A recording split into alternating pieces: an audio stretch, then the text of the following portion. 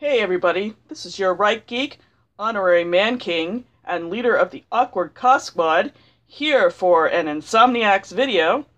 I'm sorry for the lateness of this traditional Monday video, because, yeah, technically it's Tuesday in my location, but we'll call this the Monday video because on the West Coast, it's still Monday.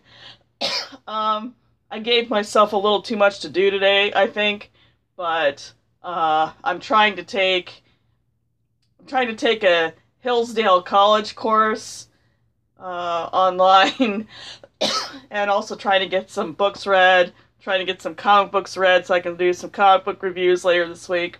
So I kind of ran out of time. So now it's almost 2 a.m. where I am, and what am I gonna do a video about? Well, I noticed today in one of my Facebook groups that somebody brought up the Stargate SG-1 two-parter entitled Heroes. This was the two-parter that aired towards the end of season 7, in which spoiler 10, 9, 8, 7, 6, 5, 4, 3, 2, 1, the medic dies. And I said, oh, well, that's something that I can talk about really quick, because that actually turns out to be my favorite set of episodes from SG-1. And hey, I've never talked about SG-1 before on this channel, so why not? SG-1 was not, I wouldn't call it my favorite sci-fi show of the 90s. I think that was a two-way tie between Babylon 5 and Star Trek Deep Space Nine, but it was a show that I enjoyed immensely. I think that it had a lot of, it had a good sense of fun to it, and also a lot of heart and genuine feeling to it as well. And Heroes was one of those stories that actually demonstrated the real heart of the show.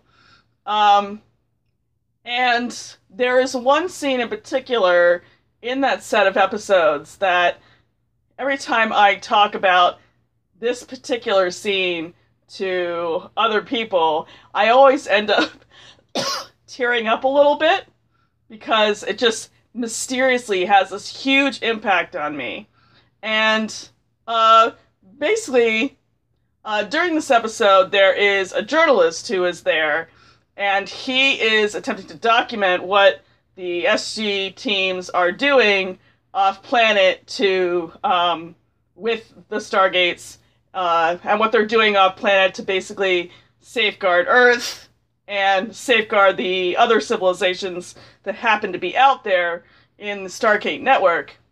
And he discovers after the medic dies that the team archaeologists at SG-1 has might have footage of what exactly happened on that mission in which the medic dies. And so he goes to this character, Daniel, and he tries to get access to that footage. And Daniel, of course, is naturally resistant to doing that, because that's my friend who just died out there. Why do you want that? You're like some weird sensationalist journalist that wants access to something that I'm actually really upset about. And in that scene, the journalist talks about a war photographer who was embedded with troops in Vietnam. And he talks about how the day before that war photographer was getting ready to leave, they're out basically on patrol, and suddenly he gets pushed down by one of the lieutenants. And when he gets pushed down, he accidentally takes a picture with his camera just as that lieutenant gets his head blown off. And he says that, and for many years, the photographer naturally, put that photo aside and said, I don't want to look at that, that's horrific. But then he says, but then years later, he looked at that photograph again, and he realized that he had that what he saw was not something that was horrific. He realized, and this is the way the line goes, he realized that he hadn't taken a picture of a man dying, but of a man saving his life.